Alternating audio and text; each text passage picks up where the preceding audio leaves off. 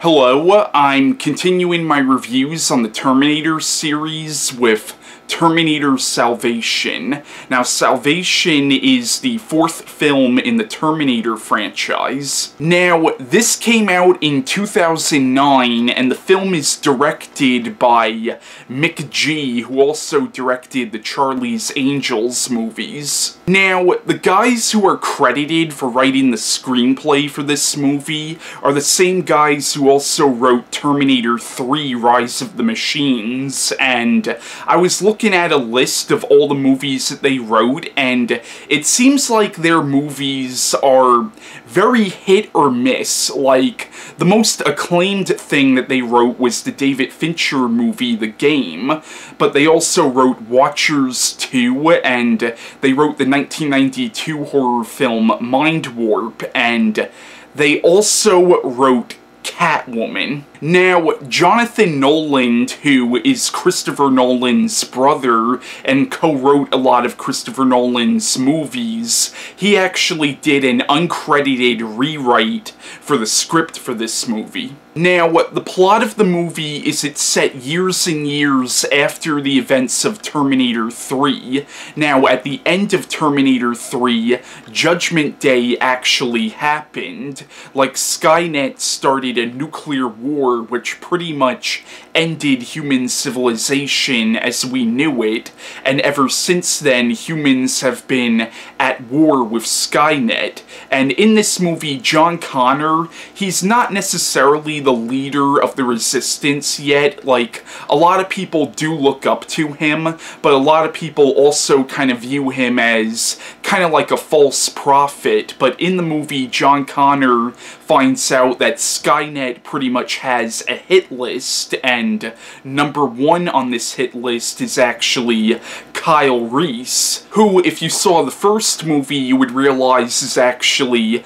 John Connor's father. So you realize that if Skynet succeeds at killing Kyle Reese, it will pretty much erase John Connor from existence. Now, in the movie, you're introduced to a character named Marcus Wright, who, before Judgment Day happened, was a man on death row, but he signed his body over to science, and after he was executed, it turns out that they turned his body into a cyborg, pretty much, and now Skynet has resurrected him as a half-human, half-cyborg. So, in the movie, Marcus Wright meets Kyle Reese and sees Kyle Reese get taken by the machines, and eventually he also meets John Connor, and basically he's the one who has to lead John Connor into this camp where they're keeping all these human prisoners, and he's the one who really tries to help John Connor save Kyle Reese, even though John Connor really doesn't trust him very much because he is, of course, part cyborg. So yeah, that's the basic plotline of Terminator Salvation. John Connor is trying to save Kyle Reese, and this character, Marcus Wright, is helping John Connor, but he's also trying to regain his humanity after he pretty much had it taken away from him. Now, I have very mixed feelings on Terminator Salvation.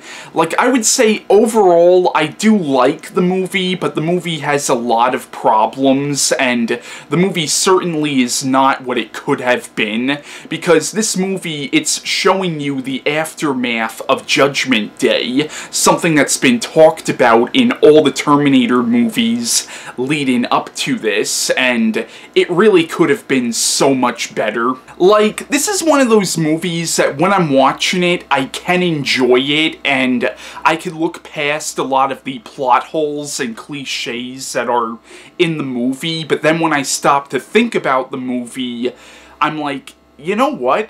That was really fucking stupid. Like, Skynet is supposedly really good at tracking people, yet in the movie the Resistance has like these big-ass military bases, and it's like, how is Skynet not able to track these people? Now, one scene in this movie that really did kind of take me out of the movie, even when I first saw the movie back in 2009 when it came out, and keep in mind, when I first saw this movie, I did like it a lot, but even back then when I saw it, the scene still took me out of the movie.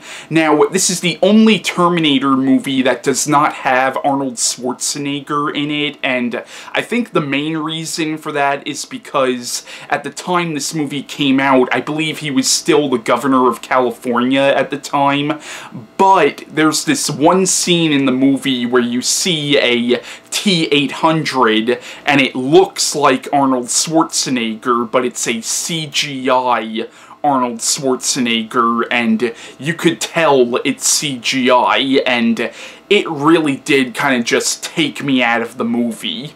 So, the movie has a lot of problems, it has a lot of plot holes, and a lot of things in the movie which are really just kinda stupid, like the CGI Arnold Schwarzenegger that appears in the movie for no reason whatsoever. But, despite this movie's problems, I don't think it's a terrible movie. I do think it's a pretty well-made movie, with the exception of the CGI Arnold Schwarzenegger. Besides that, though, I do think it's a pretty well-made movie, and I do think it's a pretty well-acted movie as well. Now, in the movie, Christian Bale plays John Connor, and I hate to say this because I do think Christian Bale is a good actor, but he honestly, for me, was kind of the weakest performance in this movie. Like, he did an alright job as John Connor, but I don't know, I just wasn't really feeling him as John Connor in this movie. I felt like he had too much of the Batman voice in this movie, and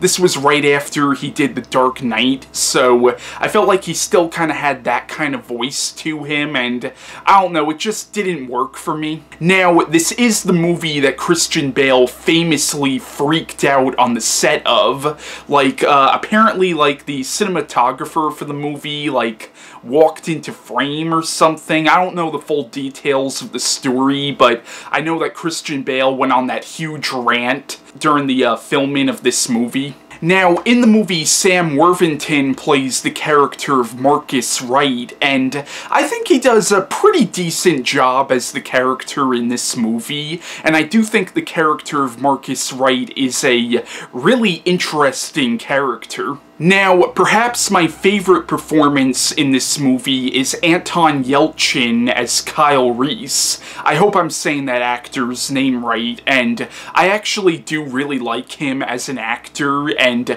I thought he did a really good job in this movie as Kyle Reese. Like, I actually really did buy him as a younger version of the character that we saw in the first movie. Now, in this movie, Michael Ironside has a small role, and I really do think the movie could have used more of him.